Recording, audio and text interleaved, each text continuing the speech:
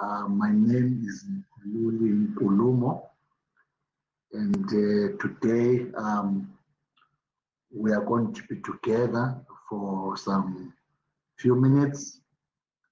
I want to say compliments of the new year. I hope all of us came into 2024 in good health.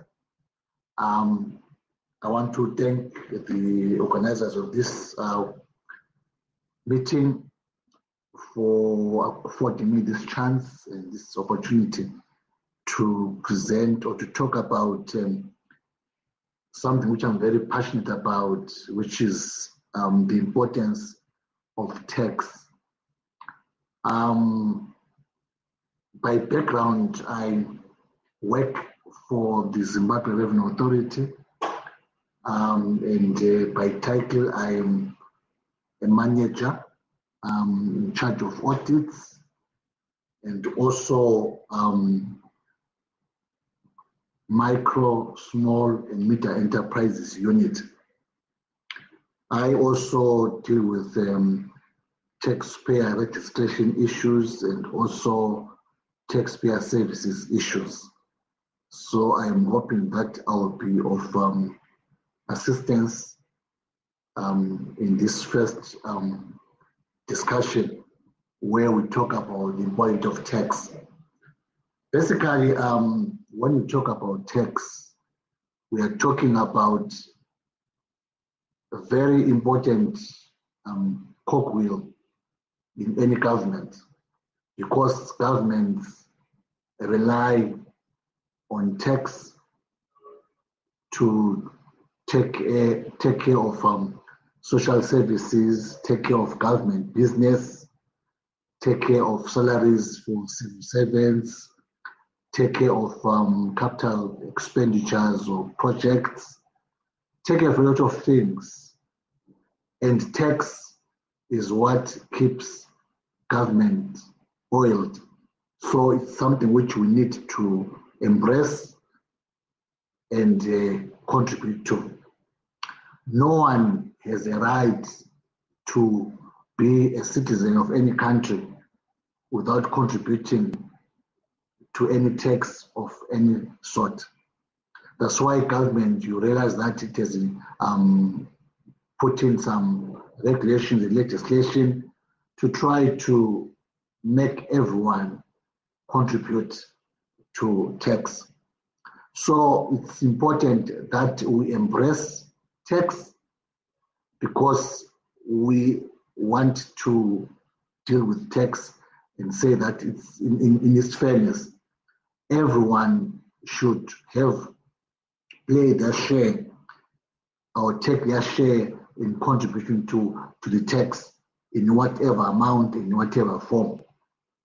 So basically, there are so many tax types which are found in Zimbabwe, but in broader terms, it's divided into two: domestic taxation and customs and excise, which is more of the other taxation.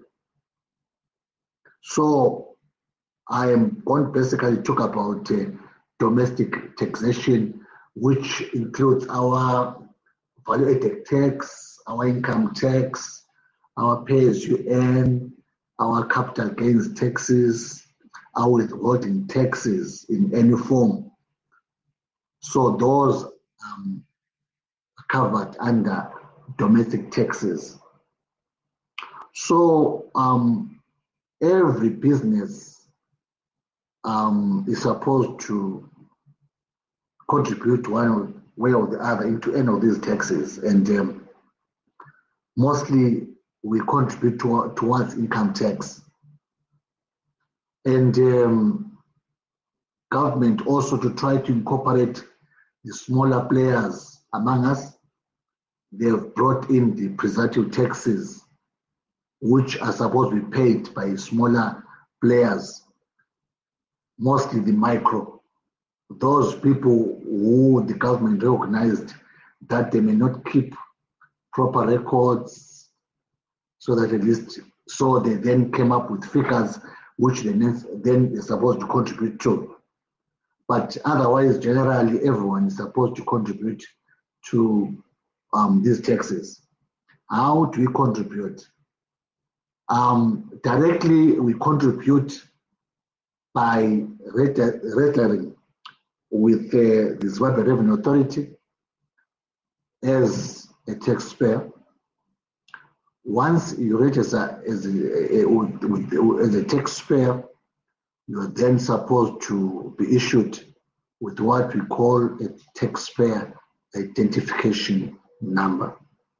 Once you get a taxpayer identification number, then you register for what you call tax types, either for income tax, either for pay-as-you-earn, either for value-added tax, or withholding taxes, even presumptive taxes. So you then register for those taxes, and then you then pay either monthly if that tax requires you to pay monthly, or pay annually or quarterly, depending on the tax head. So basically, it's important that we all register for tax and contribute to tax. And when we all are tax compliant, which is what we tend to get to, that everyone contributes and they're tax compliant, no one needs to be pushed to contribute or to pay their part or their share, then it means that the tax burden is now spread to everyone. It's not only now a few people who are carrying the burden for the whole nation, when others are just trading and not paying anything towards the fiscus. So that tax burden, once it's spread, it then helps that even more social amenities are taken care of. Roads are repaired, a lot of infrastructures are taken care of. Salaries are paid, because now the burden is now shared, and then we as citizens, we then enjoy the benefits of all those amenities. The hospitals are taken care of. A lot of things are then taken care of for our benefit, so that we benefit from those things. So it's very important that we then realize that it's important that you be tax compliant, and also as a person you will sleep soundly, because you won't have any hangover of your life. That I did not pay my taxes, maybe they'll catch me up, they catch up with me, and that. And then you avoid a lot of things when you're tax compliant, a lot of penalties and interest, because the truth be told is that when you are found out that you have been trading and not compliant or not registered, we then backdate the registrations and the collections of that tax to when you were supposed to have started to pay, and it becomes a tax burden, very heavy. It can then take away all your profits and all your income unnecessarily, and you find yourself on the wrong side of the law. So it's better that when every one of us may register for tax purposes. And generally, tax improves the economy of any country, because if the truth be said, now the economy is more informalized than formalized. The formal businesses, although they are carrying a big burden of the tax, they are few. People are going informal. We see a lot of people informalizing. But the advantage with the informal sector at the moment is that it's contributing, I think, over 60% to the GDP of the country, and also it's also contributing to the unemployment levels in the country, because employment is not a good morning every time. what basically happens is that if you are self-employed, you're doing your own thing, you're running your market, you're running your tax shop, you have solved employment, and also it brings stability into the country, because once people are employed, self-employed, yes, they'll be disgruntled about that. People want a white-collar job, or they want a good morning job, but the fact that you can put food on your table, it brings stability into the government, that we don't have a lot of strikes, a lot of uprising against government, because people are busy, self-employed, doing their own things, and busy with their activities. So it brings stability into the government, and it also gives us that good tech, that as a country we have people hard working, and once we have those kind of people, then because generally the trend now is not about employment. The trend now is about being employers. So it's important that we then embrace that, because as you can see, our universities are turning out a lot of these brilliant, students with brilliant, academics. But once those people then go into self-employment and create jobs for themselves and create jobs for others, then it will bring stability, and also will then be in the bread basket for the world, because those brains on the things learned at colleges can now be implemented into our businesses, into our activities, and we do those things. Yes, that's people can argue that no country can survive without employment.